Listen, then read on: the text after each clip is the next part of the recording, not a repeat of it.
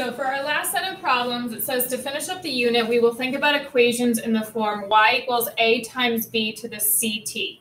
So all of those equations we actually did in the beginning of this section ended up in this form, right? So they ended up with a base, and then we had a number times t outside. If we leave an equation in this form, what does the value of c tell us about the growth of the equation? To figure that out, let's look at 4 formulas for this unit. For our example, t is measured in years. So we're thinking it's years just to kind of keep things consistent. It says p does not impact what we are looking at, so it is left in the example. So p is there to point out, right, doesn't really make a difference, it's just a starting value. So looking through these, this one means 6% growth once per year, right? A basic formula, 1 time per time unit, once per year. This one, if I type this in, this is 0.005. So that represents 0.5% growth 12 times per year. Because when I'm compounding, I'm getting less interest more often, right? So it's basically a little bit of interest 12 times a year. Here, this is a half-life equation. Now, if I had 1/2 to the t, that means it would halve or get cut in half every year. This one's happening slower from that 7 on the bottom. I can tell it takes 7 years or longer for the half-life to happen. 7 times longer, actually. And here, this is a doubling formula, and it takes 15 times longer or every 15 years. So basically, when the growth happens once per time unit, years here, t is by itself. So once per year, it's just a t. When it happens more often in the time unit, so here we get a little bit of interest 12 times a year, t is multiplied by how many times more often. When it happens less often, like having to wait for 7 years or 15 years, the time unit t is divided by how many times less often.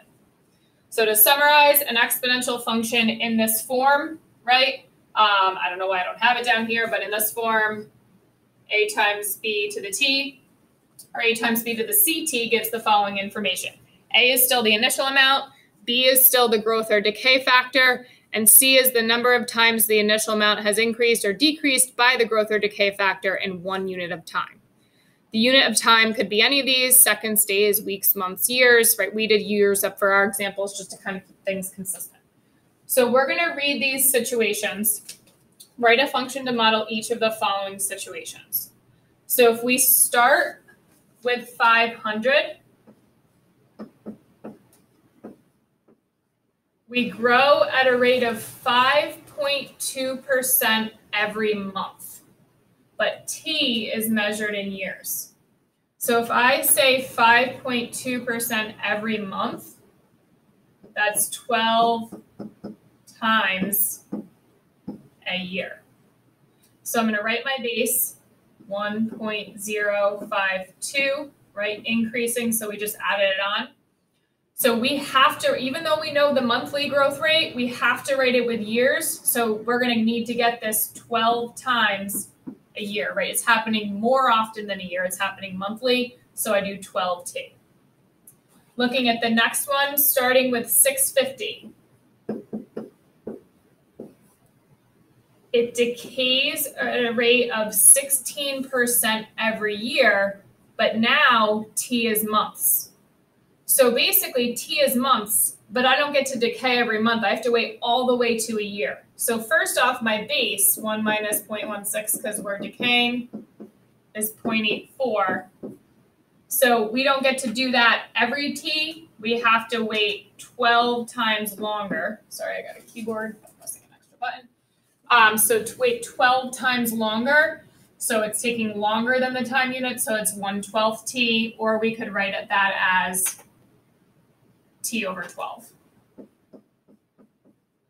Okay, that's an exponent, I know. Pretend I wrote that up higher, and this is down low. So the next one, starting with 150, it triples every week, where t is measured in days. So triples, it's been a while since we did triples, is just a base of 3.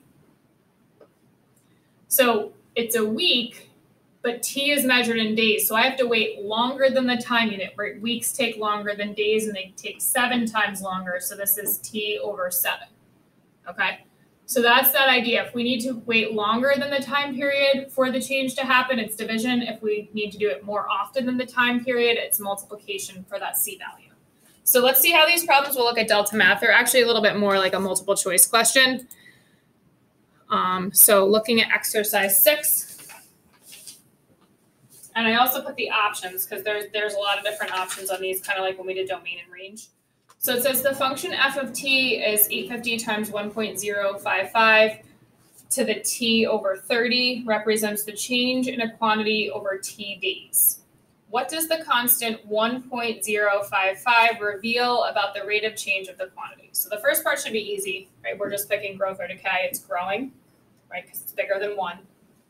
Exponentially at a rate of, now this is just, what does that base tell me about the rate? This part should also be easy.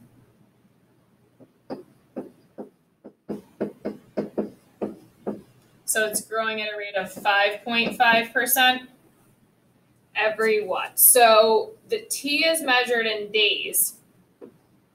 This tells me it takes longer than a day, 30 times longer than a day because we have division, right? So it's going slower than the days. So if it's 30 times longer than a day, that would be 1 month. And we're saying approximately a month because I know not all months have 30 days, but this is taking 30 days, right? By that divided by 30, so it's taking 30 days. So that's why a month would be the answer for that one. So looking at the next one, the function f of t equals 470 times 1.3. And it's not a bad time to like pause the video and try these two and then come back. Just kind of look at them first instead of just listening to me. The function f of t is 470 times 1.3 to the 60t, represents the change in a quantity over t minutes. What does the constant 1.3 reveal about the rate of change of the quantity? So first we're growing again, right? And that percent, 1.3 minus 1 is 0.3. Be careful, right? That's 30%, right? 0.30 is 30%. Now, we are talking about minutes, but we're happening more often, 60 times more often, right? So 60 times more often than a minute is a second because there's 60 seconds in a minute. Last one, and as I said, really good idea to pause the video to make sure you do these because these are kind of tricky to think about. So now we have 1100 times 0.9945 to the t represents the change in quantity over t weeks. What does the constant 0.9945 reveal about the rate of change of the quantity? Okay, so here we are decaying, right? Because it's less than 1 at a rate of